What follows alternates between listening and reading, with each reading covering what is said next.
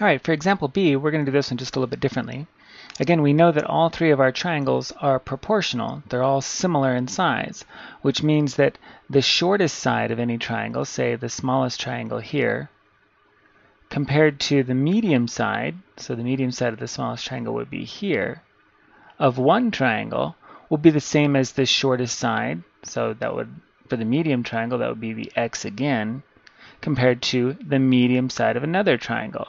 So short compared to medium for one should be the same as short compared to medium for another, because they're similar triangles, right?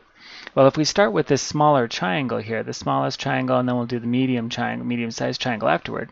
The smallest triangle, the shortest side is 9 units. So it should compare to its medium side, which is side x, in the same way that the shortest side of the medium triangle, which is also x, compares to the medium side of the medium triangle, which is 27.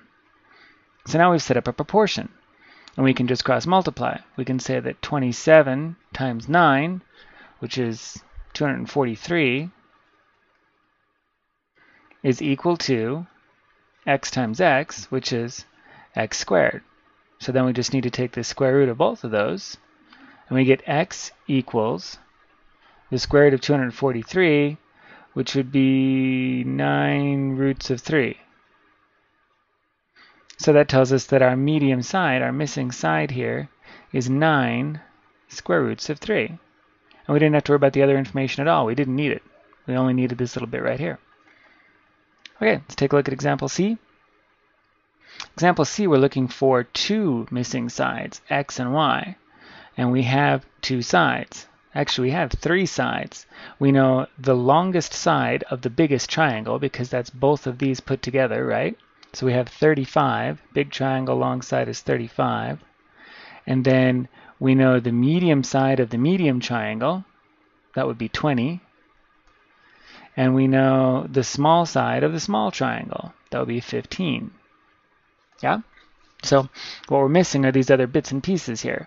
Well, let's see. The small side of the big triangle would be y, and the medium side of the big triangle would be x. The big side of the medium triangle is x, and the small side isn't labeled, it's z. We'll call it z. And then for the smallest triangle, the medium side is z, and the long side is y. So any one of these comparisons is going to be the same, right? Anytime I pick two horizontally and the next two horizontally, or two vertically and the next two vertically, they should be the same.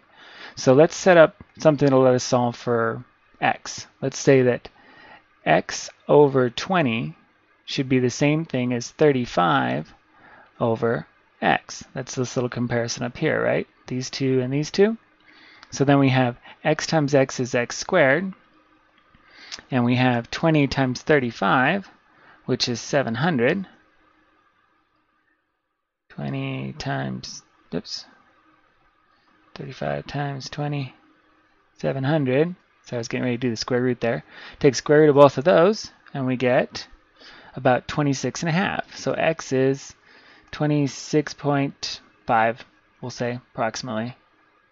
So that gives us this side here. That's one of the ones we wanted. And then for y, we just need another comparison that has y in it. Well, now we know x, so we can throw it in. Let's just move on down. Let's take this comparison right here, these two, and nope, I don't want to do that one because I don't know the next one over. I don't know z. How about 15 and y and 35. So we have the smallest side and the largest side, and the smallest side and the largest side. So the small side of the big one is y, and the large side is 35.